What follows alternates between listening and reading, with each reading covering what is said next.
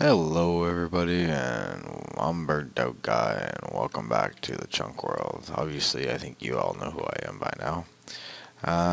So today I'm going to start off with an Ender Pearl elevator.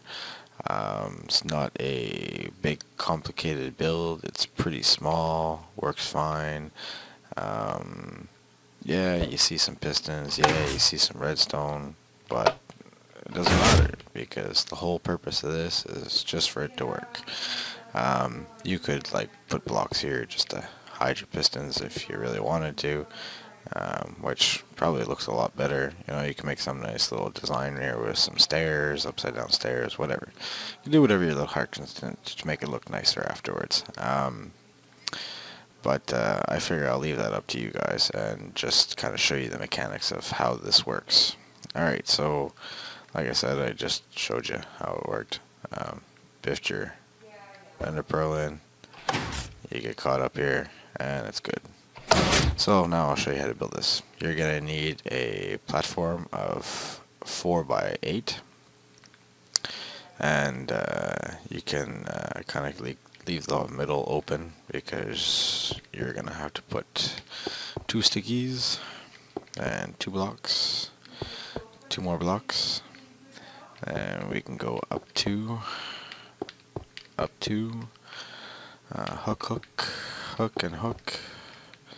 And you can put string, oops, bad string. I got this string, that string, and there we go. So now you got all 4 of these hooked up. So just for looks wise, I just do this, then put 2 blocks here, go underneath, put 2 more blocks, get rid of that, actually get rid of that one. Then you can put dust, dust, and dust, and put a repeater.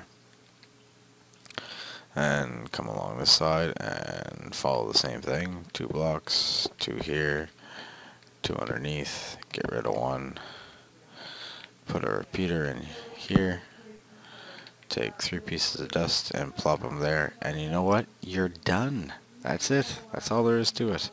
And if you want, well, like I said, you can put those 2 extra blocks there just to hide the pistons. And you go down. Oh, let me get out of there. Throw your Ender Pearl up, and you're in. So that's it, man. Nice, cheap, easy build. Reliable. I don't know. It looks pretty good. I can't complain. So that's it, everybody. Take care, peace, and hope you enjoyed it.